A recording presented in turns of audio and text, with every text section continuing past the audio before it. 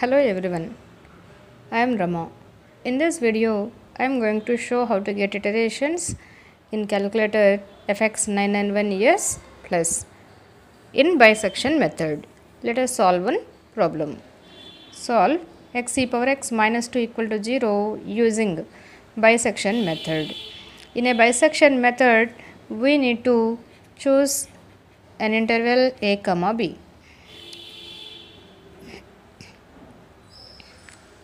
For which we take x values randomly.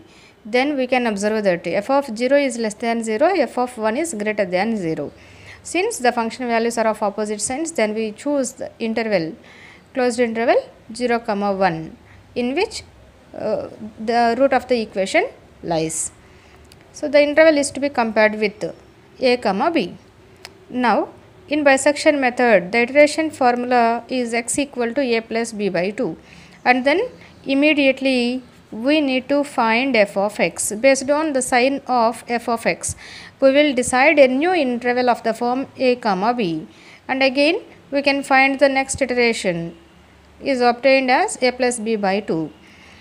Let us see how to get it in calculator. Each time we need to get x equal to a plus b by 2 and immediately function value is required to decide a new interval. In this problem, we have taken closed interval a, b as 0, 1. In calculator, I will not have small letters, so I have taken them as capital letters, but when we are writing the solution, we should take them as small a, small b, or else we can put this as it is. Let us see how to type in calculator. So I should type as x colon f of x.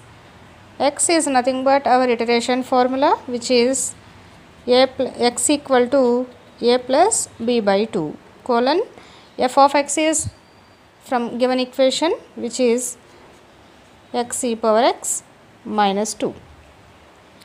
So x is given by midpoint of the interval, and at this point x we need to find f of x value. So exactly this is to be typed in calculator. Let us type x equal to alpha x. Everything should be taken in pink color only. Fraction a alpha a plus alpha b by 2. Come to right side and then use colon, that is here alpha integration button, and then f of x, or f of x is x e power x minus 2. So I should type alpha x e power x minus 2.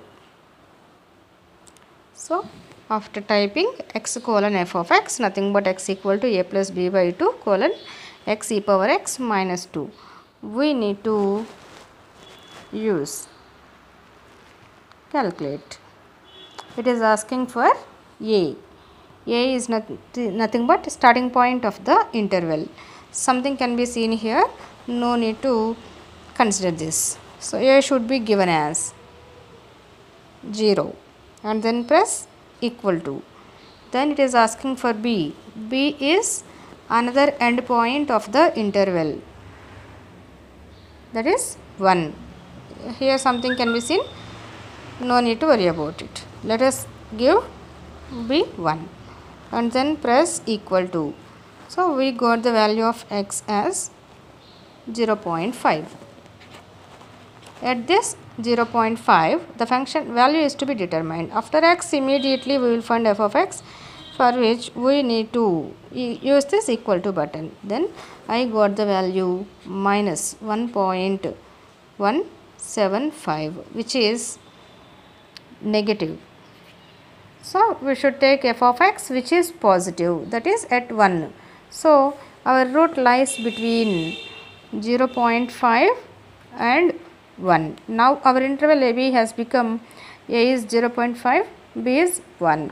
So, to get the next iteration, after seeing f of x value and noting down that value and choosing the interval a b, we can press this equal to button. Now we can see a question mark. A can be given 0.5 and then press equal to, it will be asking for b. B can be seen as 1. So, we can press equal to, or else again we can give 1 and then press equal to. We can see the value 3 by 4, nothing but 0.75. And immediately we need to note down f of x value, for which press equal to. It is minus 0.412, which is negative. Function value is negative at 0.75. We need to look for positive at some x, which is at f of 1, at x equal to 1. So, the new interval is 0.75 and 1. So, to get the third iteration in calculator, after noting down f of x value here, press equal to and then give a value here. A is 0.75 and then press equal to. B should be given as 1. Already 1 is appearing. Without entering any value, I am using equal to button, so that I got the value 0.875. X value is 0.75. This is the third iteration.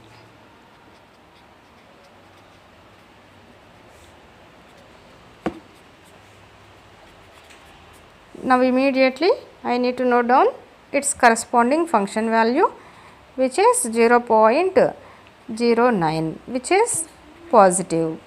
So, at 0.875 function value is positive, at 0.75 the function value is negative. So, we should choose our interval as the root lies between 0.75 and 0.875. So, again we need to use this equal to button. So, we will enter a value and press equal to, we enter b value. So, we note down x value and immediately f of x value. This will be repeated. This can be stopped when two successive iterations are same up to the desired accuracy. This is what to be done in bisection method. Thank you.